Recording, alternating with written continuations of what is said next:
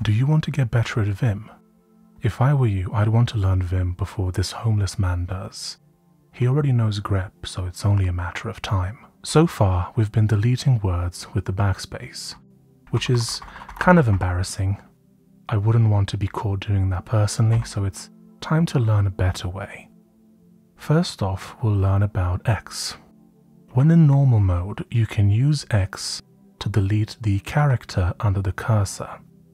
This is really useful if you want to just remove a character without leaving normal mode, or perhaps just deleting a very short word. That's pretty basic though, so here's how you can delete stuff in even better ways. By the way, last time we covered really basic Vim stuff, so if you haven't seen that video yet, either click on the card in the top right or check out the link down below. Today we'll be covering the D operator, which stands for delete, and it allows you to delete stuff in a myriad of ways. Remember from the last video where I taught you that you can use multipliers? So 5W will move you 5 words forward. The D operator can be used similarly. Let's try the following, DD. As you can see, this deletes the entire line. This is very useful, but what if you want to delete just the current sentence and not the full line? Here's where Vim can get really cool. You can actually do DAS, which stands for delete around sentence. And if you look at the bottom right there, you'll see that it shows the keys that I'm doing, just so you can follow along better. So DAS not only removes the sentence, but also the space after the period. This works well if you want to remove a sentence, but don't want to replace it with anything else. If you do want to replace it, you can do DIS, or delete inside sentence. This will delete the sentence itself, but leave the space, in case you want to get right to typing. This inside and outside sentence is pretty useful. But guess what? It gets better. What if you want to delete an entire paragraph? Yeah, it's just DAP, for delete around paragraph, or DIP, for delete inside paragraph, depending on whether you want to keep the empty lines around your paragraph. So if we go here, DAP, that just removes the entire paragraph, and the paragraph can also be a sentence, so that is counted as a paragraph. Or, let's say that we want to just rewrite this, we can just do this, and then we can do whatever. Also, bonus points if you can figure out who this is, who I'm quoting here. I think a few of you might know. If we take a quick step back, we can do the same for words. You can do DIW to delete inside the word, or DAW to delete the word and the space before it. This is incredibly useful, and I find myself using DAW all the time.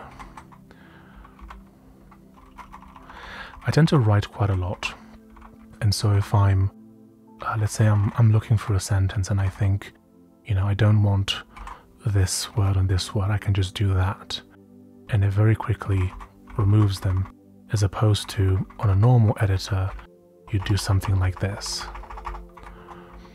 or before learning this you might have just, if you remember, E goes to the end, so you could do this, but DIW or DAW is so much more useful. And also, just like with other motions, if you want to delete multiple words in a row, you can do, let's say, free DAW, for example, and that will delete the next 3 words, including the spaces around them. So if we do free DAW, bam.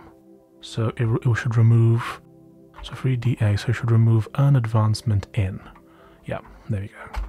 If you do free DIW, there we go, it will delete all the spaces except for the very last one, so it still leaves a little space, because you're doing inside and not outside.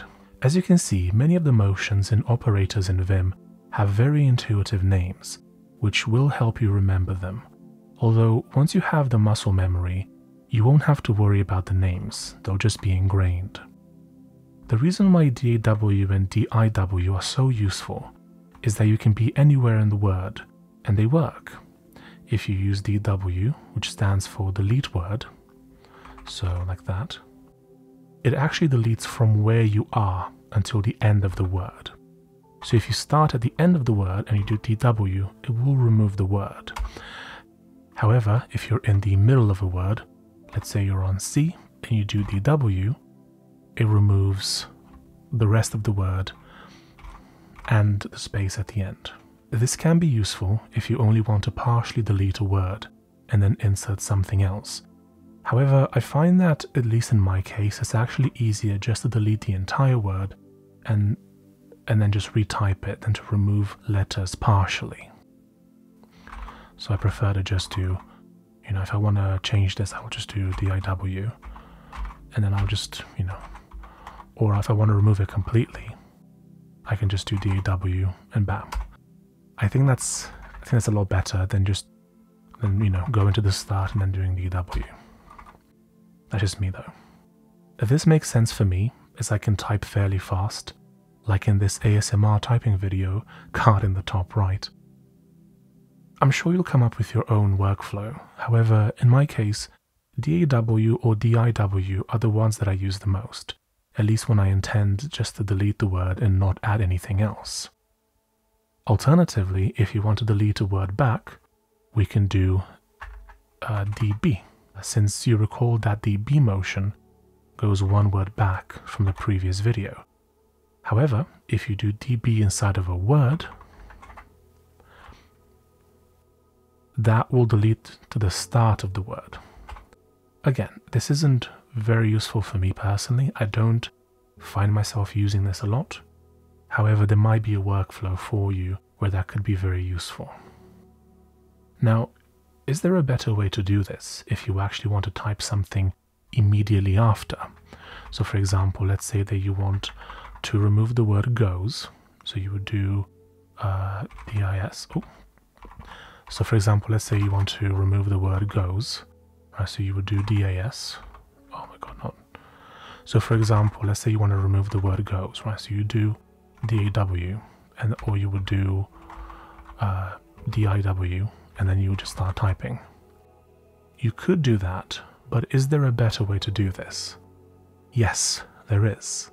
However, that will be covered in the next video. Wink wink. If you'd like to be notified when the next video comes out, make sure to subscribe. If you're curious about what I use to make these videos, including my lovely keyboard, I have left links down below for your convenience.